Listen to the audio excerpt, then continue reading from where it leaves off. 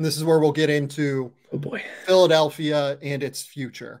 After the game, Joel Embiid was asked about James Harden. Joel is quoted per Rich Hoffman of The Athletic as saying, "We got an unfinished job. We haven't won anything, and I think we got the chance to win. Obviously, going to 7 games and having a chance to close it out at home, which we didn't do, I still believe we got the chance to win. We got what it takes to win. So obviously, I don't know what's going on.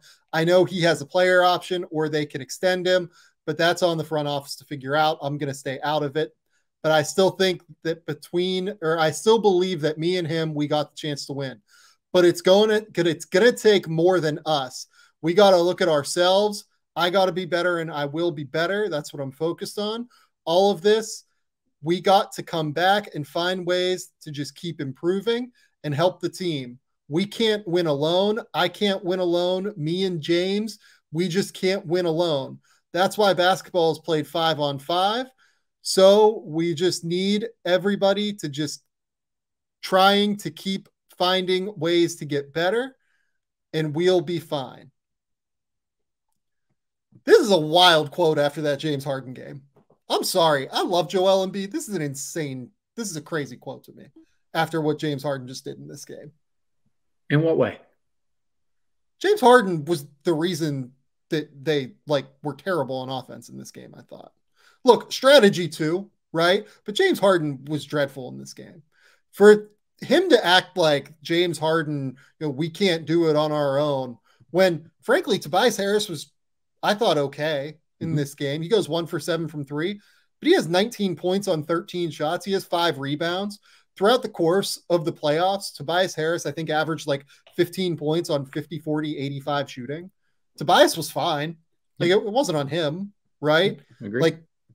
Tyrese Maxey goes for 20.9 points in the playoffs, shoots 42% from the field, 40% from 3, 88.5% from the line. Maxey was fine in the playoffs. He was. They need depth, unequivocally, I guess. The conference semifinals were a little bit worse for Maxey. He went for 20 points, 40% from the field, 35 from 3, 95 from the line. But Maxey was okay, I thought, in this series. Yeah. They need depth. I'm not going to deny Joel's case here that they need depth.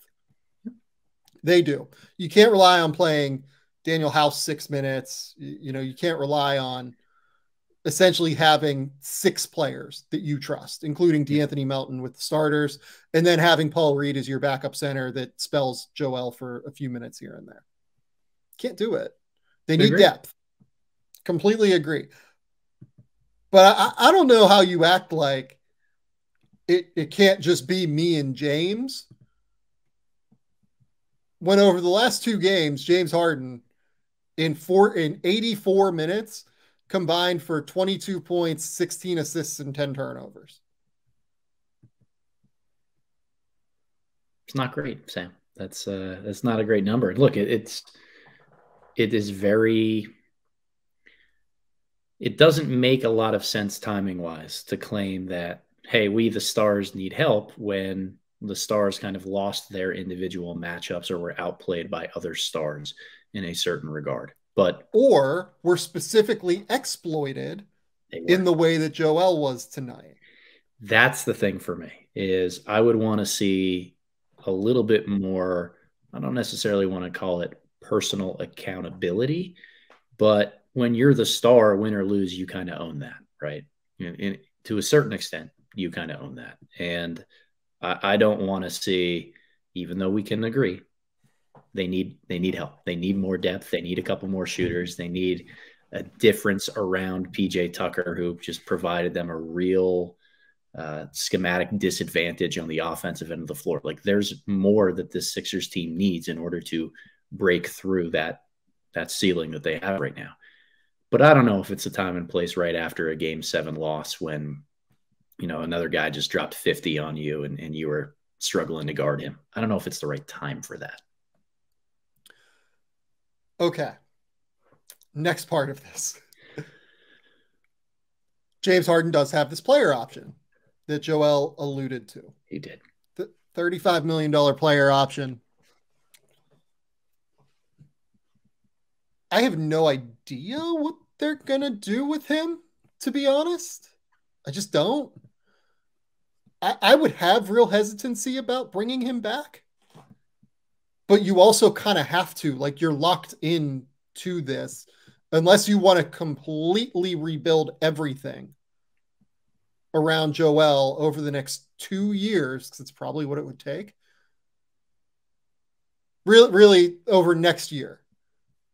They're in a circumstance right now where if they really wanted to, and I don't think this is necessarily the best idea because I think that Joel would probably get very frustrated by this. They could kind of clear the books around Joel a little bit. If Tyrese Maxey next season for 4.3 million and then he is extension eligible, I believe that his cap hold in 2024-25. Look, it's hard to say what the cap hold is going to be, if only because the new CBA, we don't totally know how the cap hold situation will work. I believe that his cap hold is like 13-ish million because he was a later first round pick. It's not much. Don't think it's a wildly high cap hold.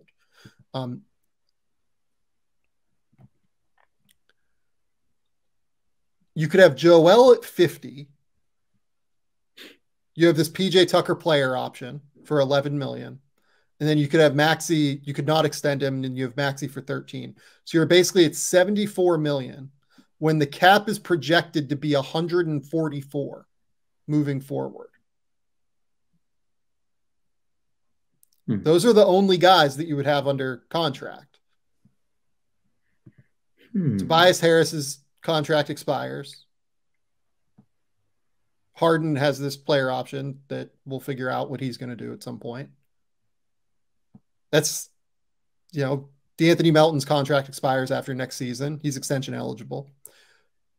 Do you try to move on and rebuild a new roster around these guys? Or do you use Tobias Harris's contract, which is expiring now and is probably reasonably valuable in the trade market,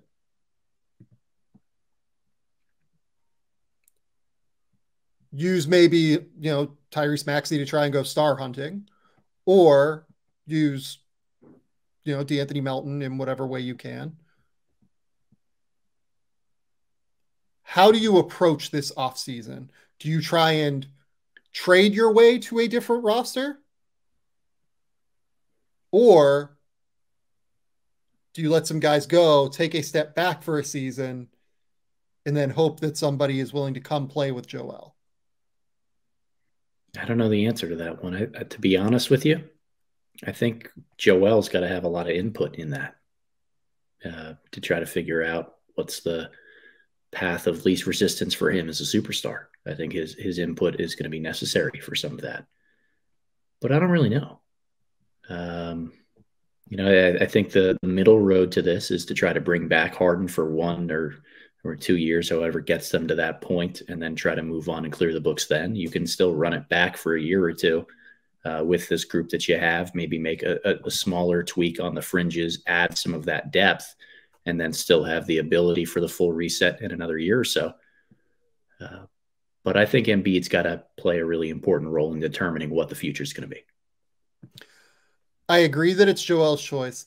And I actually think that you have to do the trade route because you really risk way too much otherwise. I know that Joel just signed that extension and we're sitting in a circumstance where he still has 3 years left on his contract. I would not want to take an enormous step back. Joel seems like the kind of guy that does not want to take an enormous step back.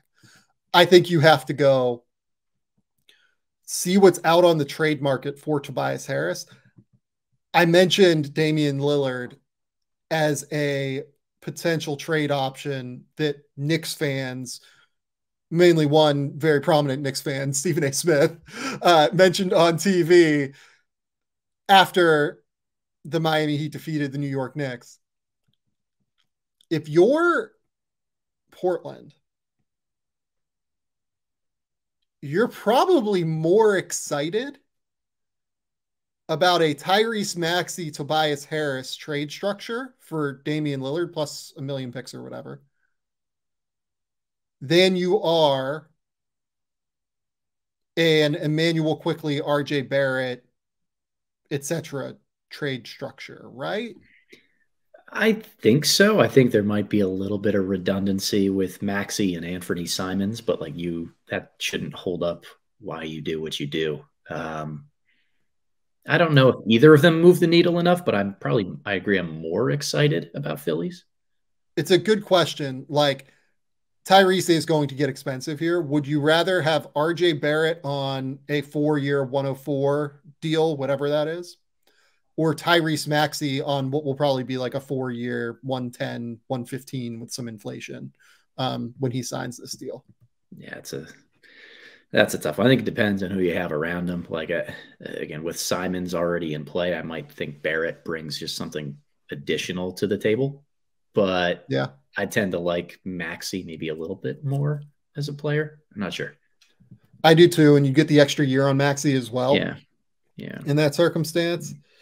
But again, doesn't really fit with Simons at a super high level. I wonder if they're going to get a better offer just straight up from somebody else if they decide to make that route. And by the way, Damian Lillard has not asked for a trade. I don't think Portland will trade him unless he asks out. So there is no reason to believe at this point that that will be the case. I do think that my point here, though, is that Tobias Harris is a real potential trade chip now. Is there a chance that someone like Trae Young comes available? Is there a chance that someone like Bradley Beal comes available? Does Toronto decide to make some sort of crazy move involving Pascal Siakam, OG Anunoby? There are some real potential options out there. I think that you use Tobias Harris's contract in order to acquire somebody else. Yeah, I see. Yeah, I see that.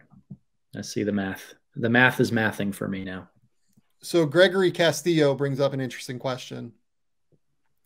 I think Charlotte matches up with somebody for a trade this offseason because they have interesting depth pieces that can actually help teams that are competing. They just don't have the guys that like can actually get you to the level of competing right now, especially since Miles Bridges missed this season.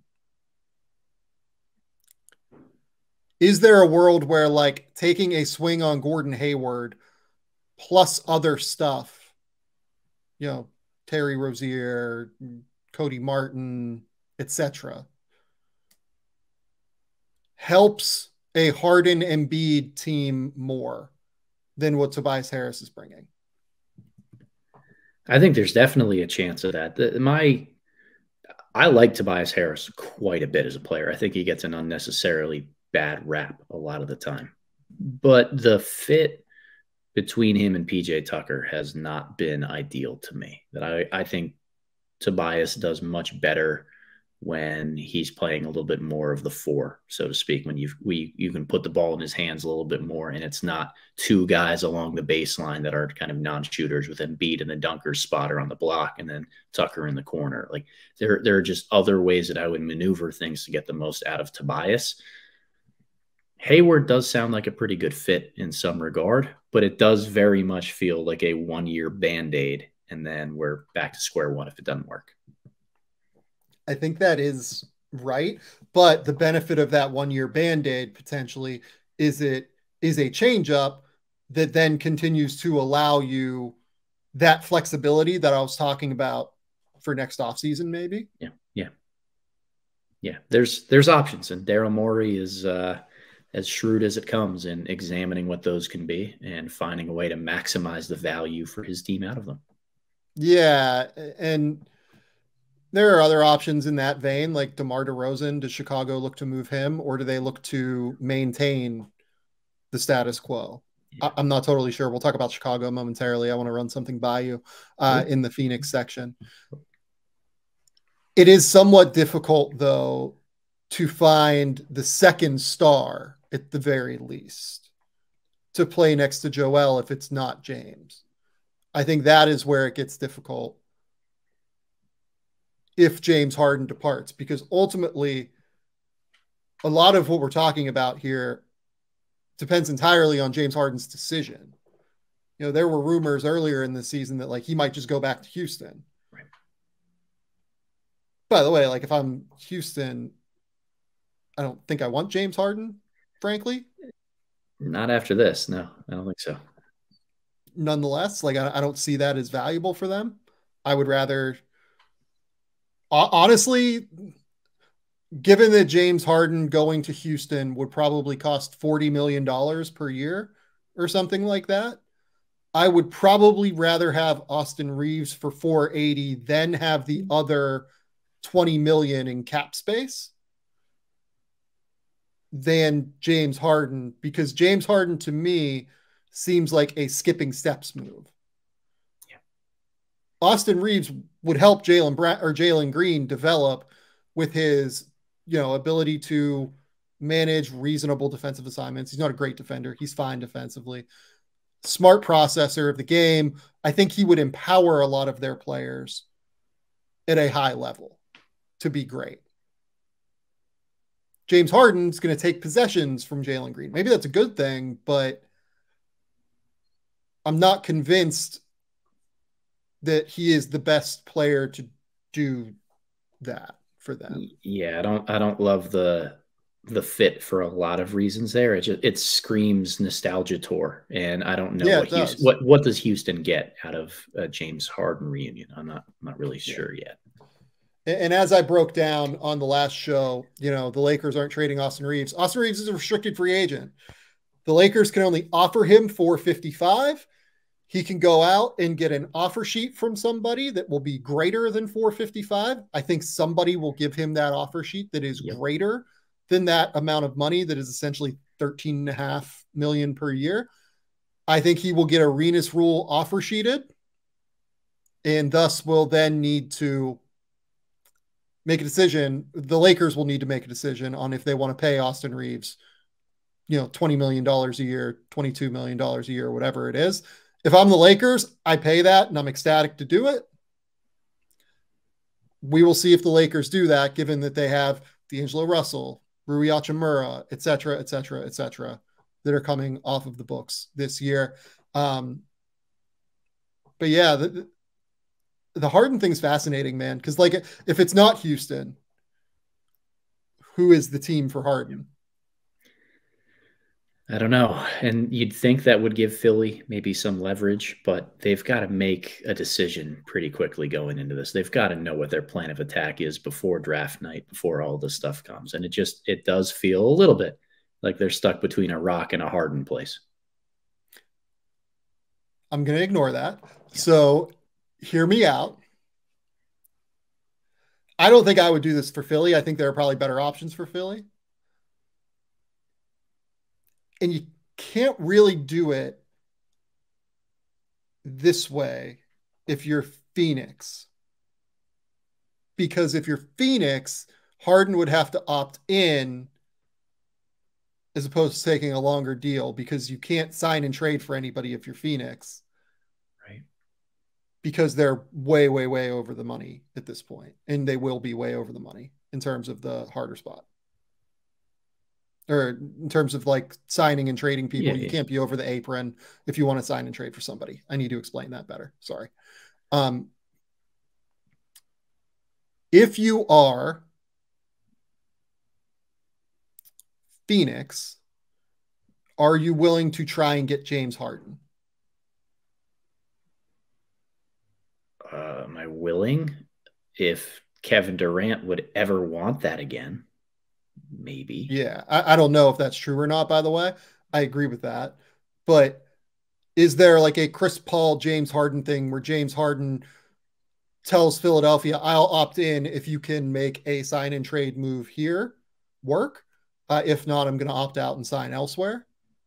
is there a world where Phoenix would do something like this? Do they have no, they don't have their pick this year. They don't really have any young guys either. Like Chris Paul, you at least maintain the salary slot for James Harden. Yeah. If James Harden tells you he's going to leave, so you have Chris Paul on the roster, you can then maybe move Chris Paul elsewhere. I'm just kind of trying to find creative answers as much as anything to a very difficult problem to solve.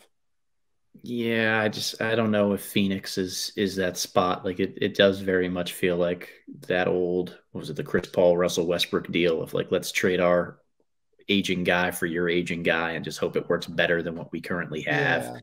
Yeah, I don't see that as a winning proposition for either side. So I don't know.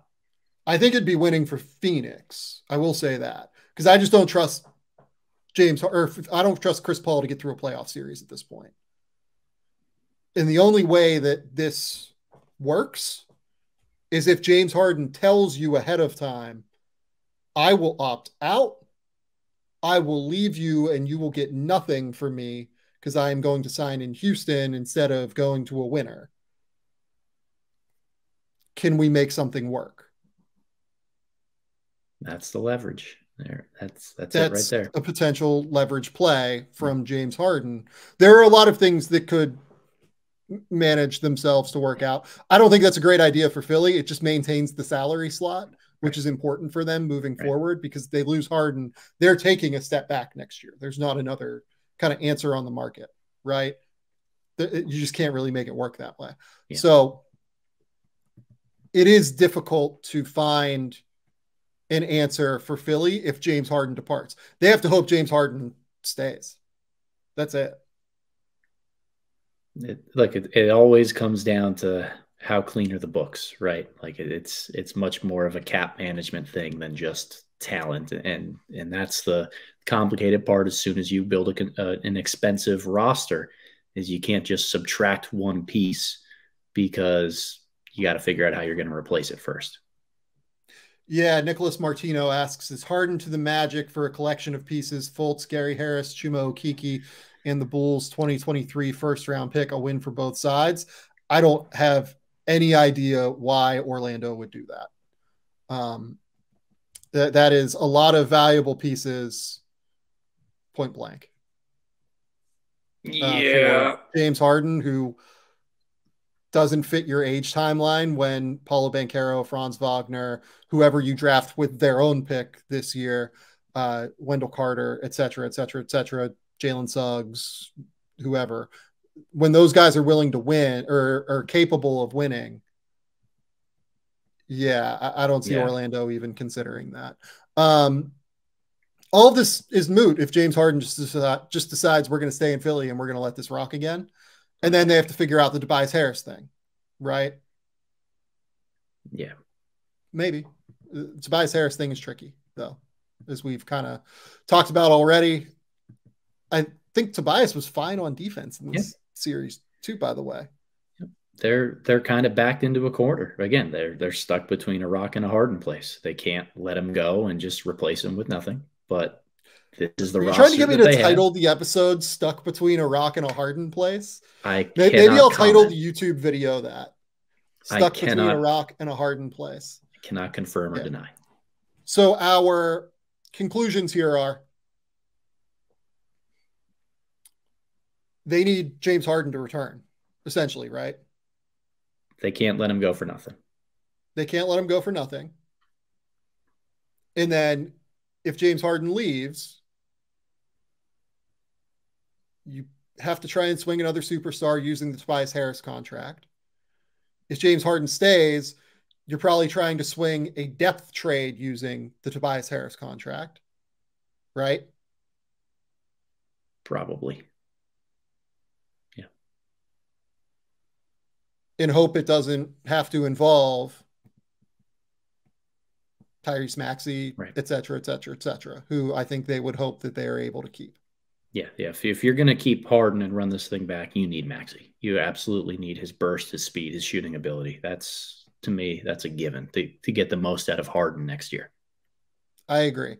Eric Weiss good friend of the program, brings up, what does Harden want career-wise? Does he care about winning a ring, or is he cool taking whoever pays him the most? Important to know. I think that's dead on. I don't know. I think that we're going to find out the answer to that this offseason. Last offseason, I think we found out the answer to it was that he wanted to try and win.